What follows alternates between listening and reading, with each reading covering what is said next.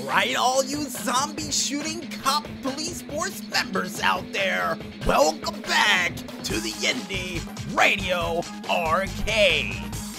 And as a little bit of a heads up for next week's show, folks, we will feature another classic horror movie to kick off the month of instant classicness that actually got lost out on a coin toss. And as a little hint, it's Nightmare on Elm Street, the original one with Johnny Depp, so that should be fun. And besides that fun that will take place during the month of instant classicness, I think it's time for us to go into an instant classic video game review like no other for another edition of the Instant Classic Video Game Review. And the game we have up on the plate, ladies and gentlemen, is a game close to my horrifying heart, none other than Resident Evil 2.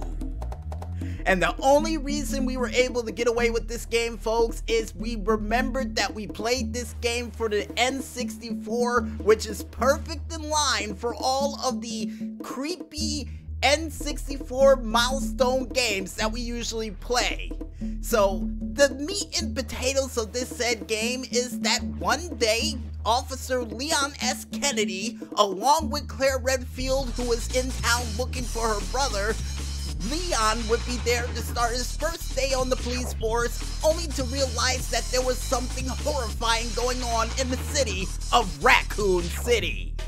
And yeah, that's the best way to explain the meat and potatoes for Leon and his start of becoming an albatross in the life of anybody he comes across, along with Claire Redfield. Because for those who don't know, there are albatrosses, which means that anybody that comes across their path will die a horrifying death. It's sad, but it's true. And with that properly explained, and my sister probably laughing somewhere out there because of the comment I made, because she knows it's true too, what did I like about this game? Well, the music straight off the bat was something that I truly loved about this game that definitely set the atmosphere of this town going straight to hell thanks to zombies and other creatures that try to attack you at every turn. And another thing that I loved about this game is the different variety of weapons that you get a chance to use, from not only a 9mm, a modified version of it, and I do believe they did have the Matilda in that game. Not too entirely sure if it was featured in the original, but I'm pretty sure it was from the N64 version that I played. Also, you get a chance to use a rocket launcher, a shotgun, yes, and not only that, but a grenade launcher as well to take out a multitude of different enemies that would try to take you out during this very game. Another thing that I loved about this game as well is the fact that you get a chance to get different costumes if you're able to beat this game in a certain amount of time. And I would like to thank all the speedrunners who played this game at least 1,001 times to help me actually unlock those said costumes for the game many years later. And of course, the other thing that I loved about this game was the story of this game itself, of how a town, due to so many things that are happening underneath your toes to go wrong, to cause this town to go to hell in less than a month. Very cool. I don't know why, but it gives me a real Night of the Living Dead slash House of the Dead feel to it as well. I couldn't think of the other zombie movie where things would go to hell in less than 24 hours, but this is what this reminds me of. And with everything that I liked about this game, what didn't I like about this game? Well, even though a lot of people did like the part where you get a chance to be Sherry during this game, I didn't. Really didn't like being Sherry during this game. Another thing that I didn't like about this game, because of my arachnophobia, is the spiders involved in this said game.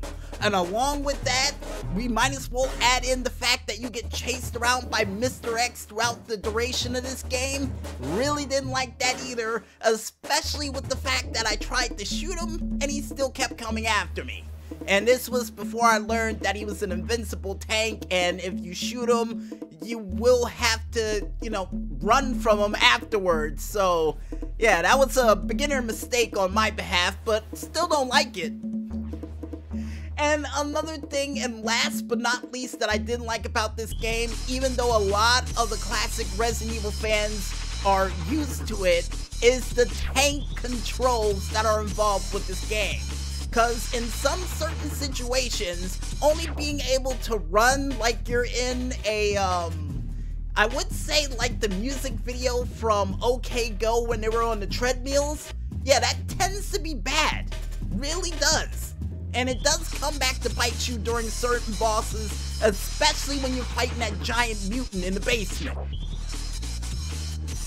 And with everything that I liked and didn't like about this game, and oh wait, one thing that we did like about this game that we completely forgot to mention is the fact that they had a mercenaries mode in this game, which involves you going through a gauntlet of every single enemy from the basement going upward, that I think is called Agent Hunk. Not too entirely sure, it might have changed from the remake version of Resident Evil, but I still like that mode. And now, with everything that we liked and didn't like about this game, what do I think they could do to improve upon it? Well, besides the controls that they have that were the tank controls to try to actually move around in this game, maybe a chance to actually dodge the enemies, or even better, a chance to actually use a weapon to take out the enemies just in case they bite you during mid-combat. Maybe something along the lines of a knife or something. Yeah, that would be helpful. And oh, another thing that I wish they could add to this game is a special takedown attack for the zombies as well, if you're able to sneak up behind them to instantly take them out as well. Maybe something like that in the near future. And oh, also besides that, a chance for you to have a 2-player mercenary speedrun mode to see who can make it to the end the fastest. Another thing that I hope to see in this game in the near future. And seeing the fact that we don't know how to review games along the lines of gold stars, coins, letters, or bricks, we review the game in only 2 ways. Will there be a video game story in the near future for this game? And do we recommend this game for you, the Resident Evil fan at home? Well, since this game was the first video game story that we told when we first started Music Village up, yes, there will be a video game story in the near future for this game. And I think it'll have to do with that giant alligator that I had to fight during one of the levels. Neither that or my one big fight that I had with that giant blob in the basement.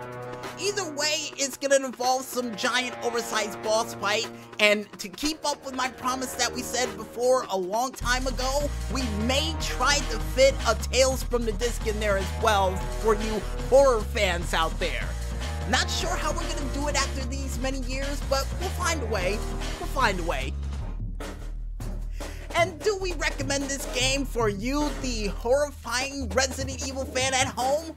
Well, if you want to be a cop or a sister of a cop that tries to go into a town to not only find out what happened, but try to escape before it all goes to hell and explode in a fiery explosion of zombies, mutants, spiders, and anything else that I got a feeling that Dexter's Lab cooked up in the middle of the night, then I recommend you go out there and cop that disc.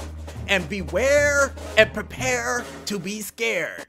And that's the 9-year-old in me saying that because I was terrified of this game when I was a little kid.